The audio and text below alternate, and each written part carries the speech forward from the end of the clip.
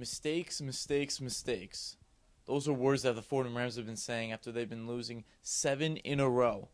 I got some highlights, I got some videos, and I got some things to chat about here on the Sports Cycle.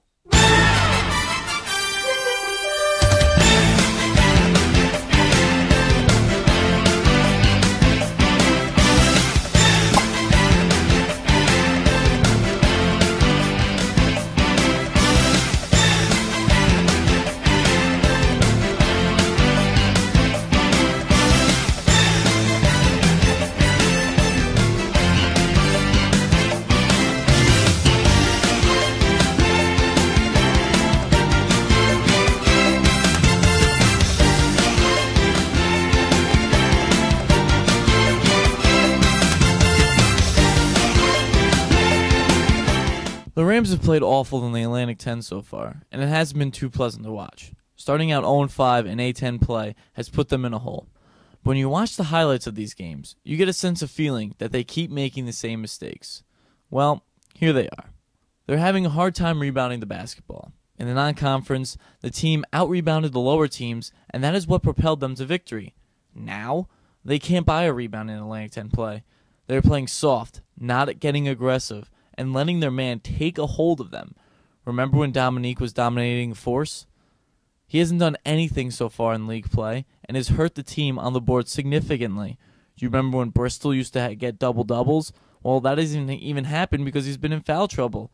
They have to use Jacob Green half the time, and that isn't even successful. The team is giving up way too many three-point shots and been paying the price. They really don't look like the same team defensively from early on in the season. The communication is off, and when the team is only down by 5, it turns into 20 in 3 minutes because of their lack of stopping the perimeter shots. Where has Alberto Estwick and Brandon Frazier been in Atlantic 10 play? I hope they are like bears and hibernating right now because they just look awful.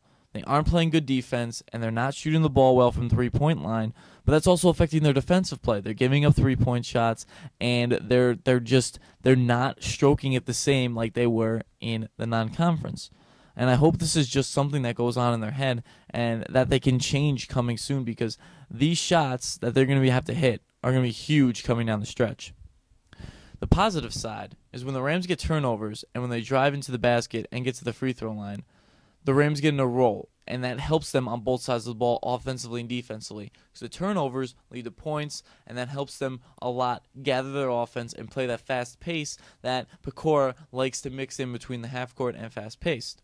For example, when Gaston attacks other players and gets to the foul line, it opens up players like Butler and Samuel to hit their shots because of the double team. On the other side, when Brett and Butler or Samuel attacks the basket, it opens up the passing lane and really gets their offense in rhythm and tempo rather than sticking their heads down and getting upset about what's going on at hand and letting up three-point shots. Well, tonight is a huge game for Fordham Rams at home against Duquesne. If they really want to win this game, they're going to need to rebound and attack the basket and fight till the end. This team hasn't shown a lot of fight as they've lost games by 20, by 40, by 30. If the Rams really want to show they are relevant in the Atlantic 10, they need to really go out on this 4-game home stretch and win. Everybody should wish the Rams luck tonight. And as always, wear maroon and white. For thesportscycle.com, I'm Donnie Dwyer.